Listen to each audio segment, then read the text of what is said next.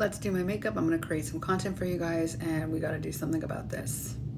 So I wanna use a little bit of color. I'm thinking green. So this is the look I'm gonna try to recreate and I have just the palette for it.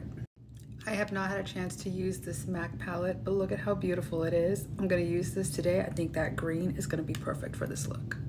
First things first, we prime with Saie because I just wouldn't have it any other way. I'm gonna start off with like a nude taupey color on the lids. I'm gonna do the entire lid because there's not a lot going on the lid, just some shimmer.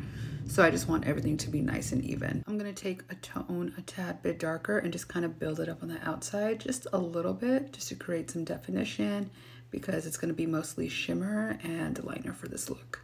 Look at how gorgeous this shimmer is. I'm gonna put this, oh wow.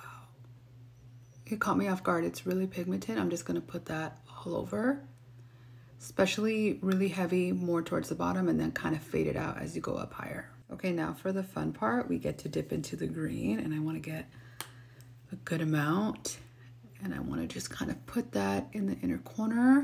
And I'm gonna go below as well. So we're just gonna create a nice green inner corner. Okay, so far so good. I'm gonna tight line the waterline.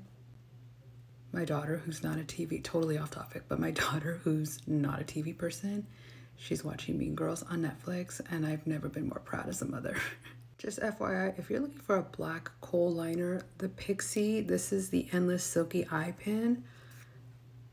It is elite. It is so dark and just glides right on. Okay, so another tip. I use the Urban Decay, the 24/7 liner, which is absolutely amazing. But sometimes if it's not dark enough, especially on the waterline, I will go in with the black eyeshadow and an angled brush and just really press some black shadow into the waterline. I do that because I can't tightline underneath the lashes. That freaks me out. I don't know how people do that, but I am not one of those people. Under Eye Brightener by Rare Beauty, and then conceal and spot conceal with the e.l.f. Hydrating Camo Concealer.